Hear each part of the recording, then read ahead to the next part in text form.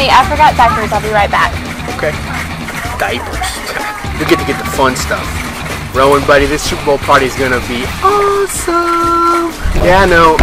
Colts aren't in it. That's okay. We're gonna get that man cave rocking, and the Super Bowl party is gonna be off the chain, right? Right. Let's see. What do we need? We gotta get those kettle cooked chips, right? Everybody wants kettle cooked chips. What else? What else do we need? How about some sun chips? Right? Man, where are the? Everybody loves pretzels, right? What about cheese puffs? You like cheese puffs? I like cheese puffs. Everybody likes cheese puffs. Maybe we'll get two cheese puffs. Your mom's gonna be so mad. What else? What else do we need? What else do we need?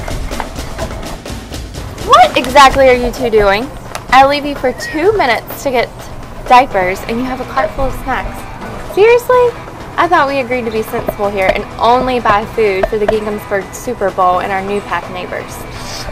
I know. I got a little carried away, but you know, when you said Super Bowl party, I just got really excited. Last year, our Miami County New Path Food Pantry served 18,062 neighbors, and our Fort McKinley New Path Food Pantry served 10,410 neighbors.